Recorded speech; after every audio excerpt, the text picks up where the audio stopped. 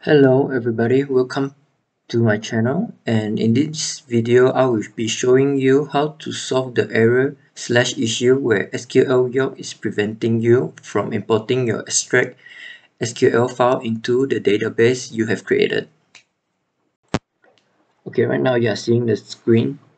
This might be the issue that you are facing right now. Don't worry, continue on watching this video and you can solve it within no time. And if this is not the error that you are facing, you may choose to leave. Okay, first of all, I would like you to open your File Explorer. Open it up. Click on this PC in your C drive. And before this, the hidden items will not be shown. So click on View. Check Hidden Items. So by default, it will look like this. And click on View. Check on the Hidden Items checkbox. And the hidden files will be shown. So now I would like you to click on the program data.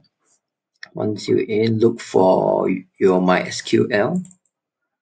So click on it and click on this, which version you have right now.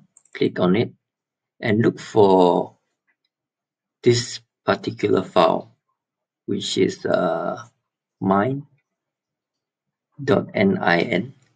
Maybe yours will be different, but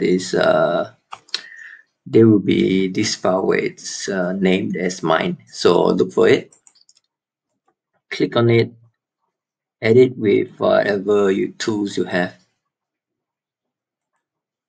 Now in this file, click on Ctrl F, which is to search. You search for the max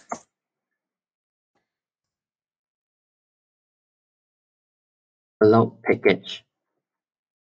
So before this, the max allowed package by default is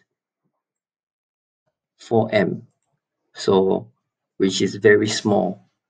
This is the reason why you are facing the error, is because when you are importing a file, your SQL file that is way bigger than the allowed size, the error occurs. And now you change it to, I think, which is the maximum size, which is 128M. Now you save it. Open up your Windows search and look for service. Press enter.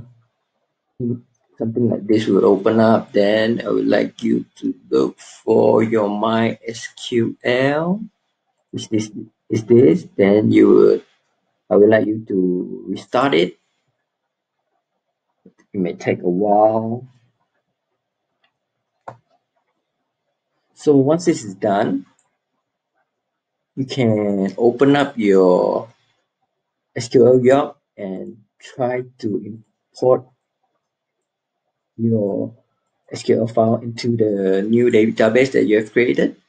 So give it a try and do let me know if it works. If it does not work, like comment on the section below. I will look at it and I'll come up with something and reply it to you.